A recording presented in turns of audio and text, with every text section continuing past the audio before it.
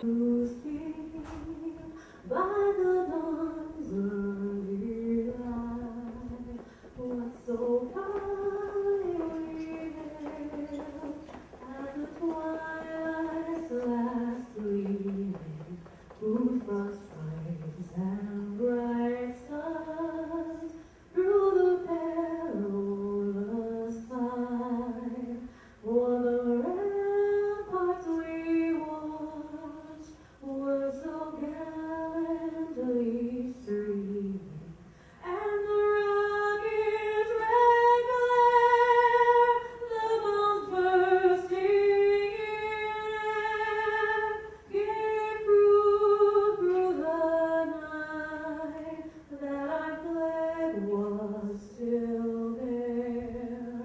Oh, say does that star-spangled banner yet wave for the land of the free and the home of the brave? Outstanding.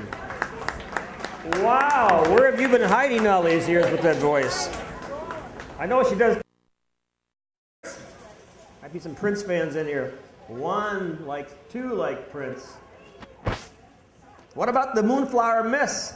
Anybody like that one? I got a couple hands up. Velvet Night? A couple hands up.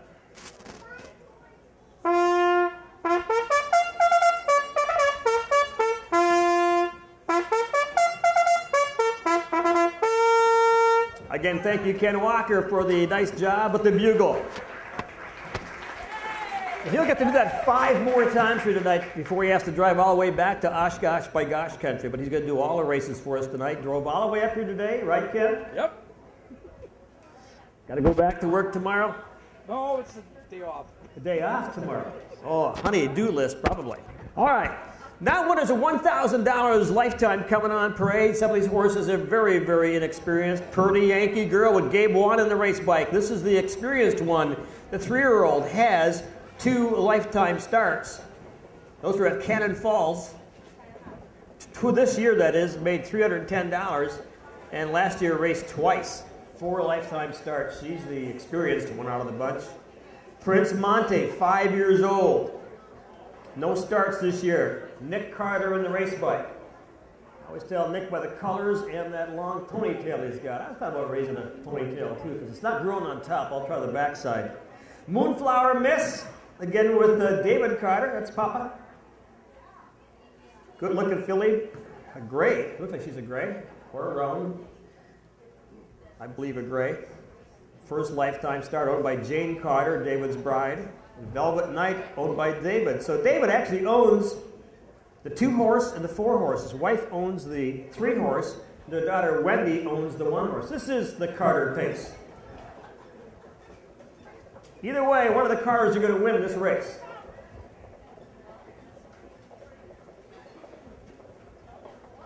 There goes Nick. See that ponytail hanging down, folks? You see the 3-horse, the little gray? First lifetime start for this horse. So don't expect this to be a real experienced bunch. We told you only 3 of them have never been on the racetrack, basically. 2 have never raced in their life. They've trained a lot, but have not raced. The Velvet Night. Did we get a driver on Velvet Night? Yeah, all right, again, that's CFrenzel. You can mark, if you want to mark that down, Velvet Night, the red and white colors of CFrenzel in the race bike.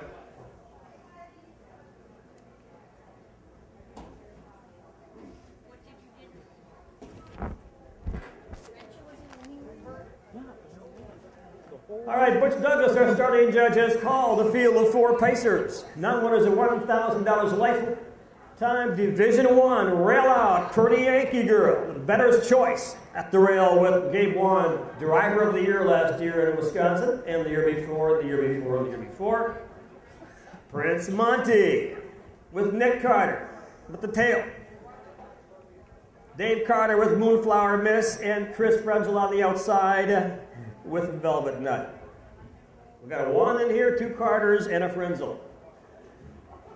And Lake count. So everybody gets away nice and safe.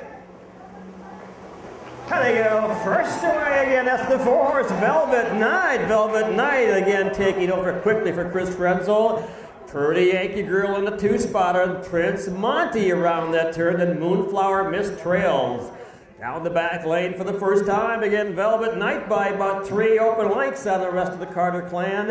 In the 2-hole, Pretty Yankee Girl. NCarter trying to keep the Prince together down the backside. He does look something happy. Way up the racetrack, Moonflower Miss, she just watching the buds. Down to the quarter-mile mark again on the front end. Velvet Knight in control of this field of 4. Gets him there quickly. 31-3, that's a pretty quick quarter for the first lifetime start for Velvet Knight. Well, he's been resting up for 3 or 4 years. He shouldn't get tired too quick. Velvet Knight by about 4 lengths, but Pretty Yankee Girl's beginning to close the gap a little bit. Also, Prince Monte and Moonflower Miss, she's distanced. Down the lane for the first time, twice around this half-mile track. The hobbled paces coming on by. On the front end again, that is Velvet Knight. Velvet Knight and CFrenzel getting to the half. Pretty Yankee Girl into the clubhouse turn. 103 to the half into the clubhouse turn again. That is Velvet Knight. That's a big half, 103. That horse is ready. Pretty Yankee Girl. All of us bet on Pretty Yankee Girl. She's got a long way to go just to catch the Velvet Knight. Down the back lane, Prince Monte third. Again, a Moonflower misses distance. They race down the back lane for the final time, looking for that quarter-mile mark, 3/4-mile spot. Again, Velvet Knight, but maybe Pretty Yankee Girl's got something in the tank. Could be a 2-horse race right now. 3/4-mile mark. What do we got? 135-4. 135-4. Can't Pretty Yankee Girl move a little bit on the outside as he tips him out? Talking about GWand trying to keep up, let alone come on this horse. On the front end again, Velvet Knight's got him by a length and a half. Pretty Yankee Girl comes out. Now you got a horse race. Pretty Yankee Girl in the middle of the racetrack, and GWand will take right over. There she is.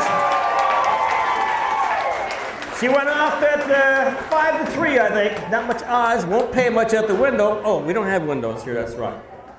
Velvet Knight, though, I'll tell you, first lifetime start. Look like a nice little racehorse.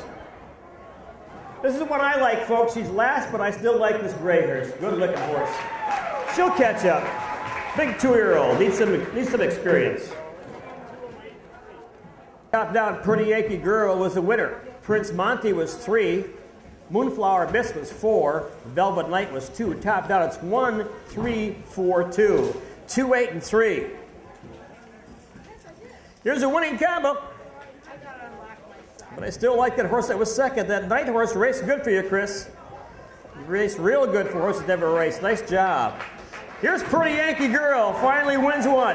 3-year-old by Restless Yankee. One of the better sires in the Midwest. Horse is owned by Wendy Sue Heberberg out of Elk Mound. She is the daughter of David Carter. GWand, the winning driver. So the quarter is 31 3/5. The half was 103, 3/4, 135 4/5. The mile, 2, 8, and 3.